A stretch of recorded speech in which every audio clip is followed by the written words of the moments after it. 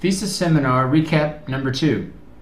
For this week we should concentrate on our introduction paragraph and our research questions. And if you go to the boilerplate and scroll down, your introduction should go just below the title heading here.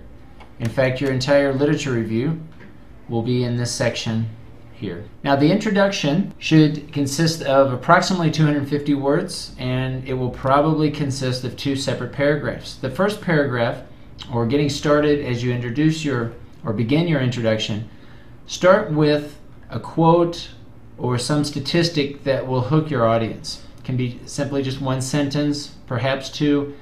Very briefly, hook your audience by stating some sort of quote or statistic, and after that you will start to build some background. So the first paragraph, after you hook the audience, you will present a little bit of background or context to the topic that you're going to discuss.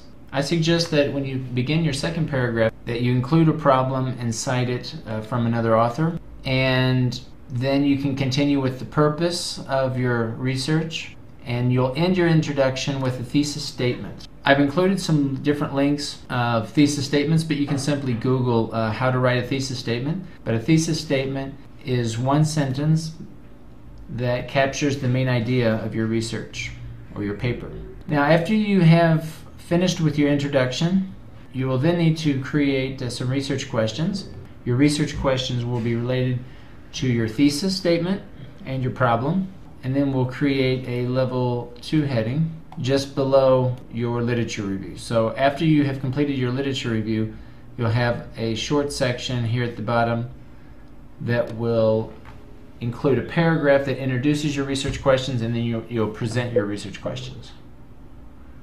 So again, this week we'll need to try to finish up our 250 word introduction and our research questions. Once we have those, then we can begin looking at the different sections of your literature review.